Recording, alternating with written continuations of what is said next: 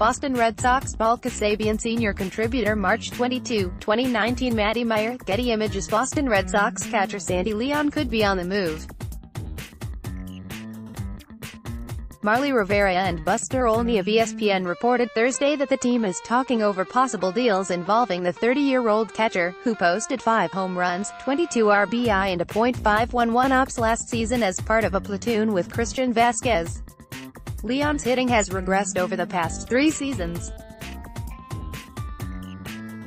For FanGraphs, the 7-year veteran had a .362 wOBA, weighted on base average, in 2016, but that figure dipped to .227 last year.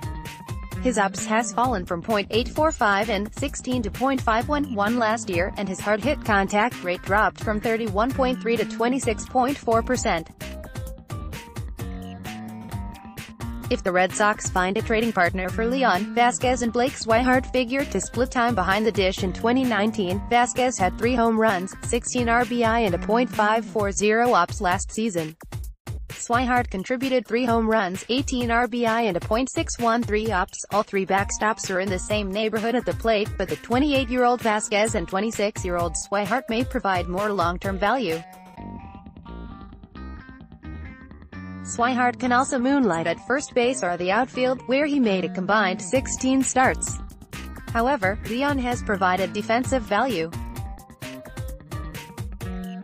Of note, 2016 Cy Young winner and Red Sox starting pitcher Rick Porcello called him the best catcher he's ever thrown to, per Jason Mastrodonato of the Boston Herald. Jason Mastrodonato at J. Mastrodonato: "No disrespect to any other catcher that I've thrown to, but Sandy Leon is the best catcher I've ever thrown to." Rick Porcello, https://t.co/xwef/sadwiq7. That defensive effort will be a big loss if Boston moves on.